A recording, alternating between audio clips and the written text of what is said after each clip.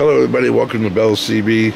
We're doing a tune-up report of these items here, the Galaxy DX-47HP, and we matched it up to this Texas Star DX-500. All of the items were sent to us by the customer, Michael, in Kentucky.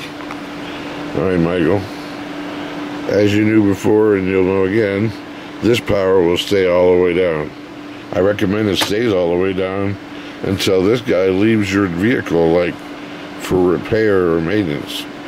Alright, because if you ever put this up and leave it up, that's a bad thing. Alright, so leave it down, turn the amp on when you need to, turn the amp off when you don't, but that guy stays where he's at, and you'll be in good luck that way. Alright, let's see what the barefoot power is here, just so you know to tempt you to use it.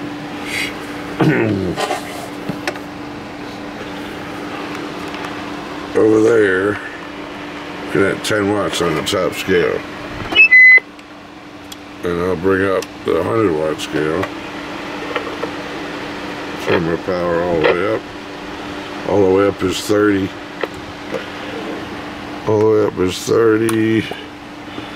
And I'll put this 250 in. Audio.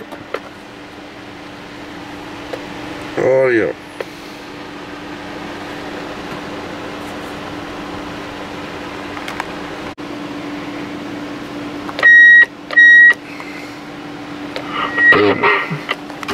New microphone suddenly appears. Okay. Audio, check. Audio. See, it's up about 120 there. Okay.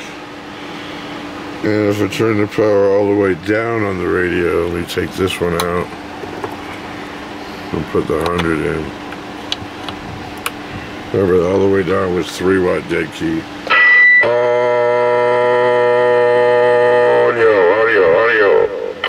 Swing into about 40 or 50. Mid scale there. Bottom scale, sorry. 40 or 50 on the bottom scale. Alright, so now I'm going to turn the amp on. High power. And over here we'll put up 300 watts. Turn the power all the way down on the radio. Key up the radio, get 100 watts out of the amplifier. That's perfect. Put a 500 in. Audio, check. Audio. 1, 2. And we get 500. Alright.